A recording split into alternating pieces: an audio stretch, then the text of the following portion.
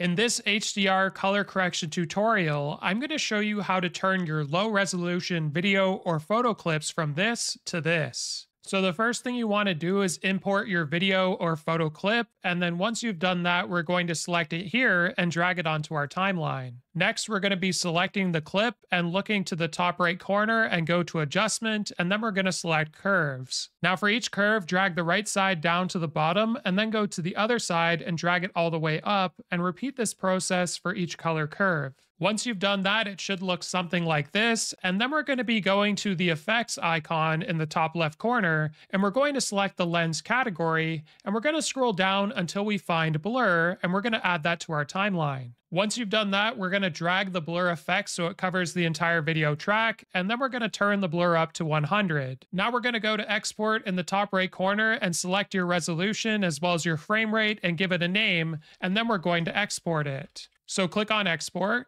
and we're going to go to OK. Then you can click cancel, and we're going to be deleting everything. And then we're going to go back to import in the top left corner and re-import that original photo or video clip you had before. Then we're going to go back to import, and we're going to import that video that we just rendered and add it to the video track timeline. Once you've done that, we're going to left click on it, and then we're going to go to video, and we're going to scroll down until we find blend, and under mode, we're going to change this to color burn. Now for the percentage, this is going to depend on your photo or video clip. I'm going to turn this down to right around 55. Then we're going to go to the top right corner and select import, and we're going to go to stock materials, and this is where you'll see a white stock footage background. So we're going to add this to our timeline and then drag it out just to ensure it's covering everything. Then we're going to left click on this white video track, and under video and basic, we're going to change the blend mode to overlay, and we're going to change the percentage to right around 80 or so. Now, once you're happy with how the overlay looks, what we're going to do next is left click on our original video or photo clip,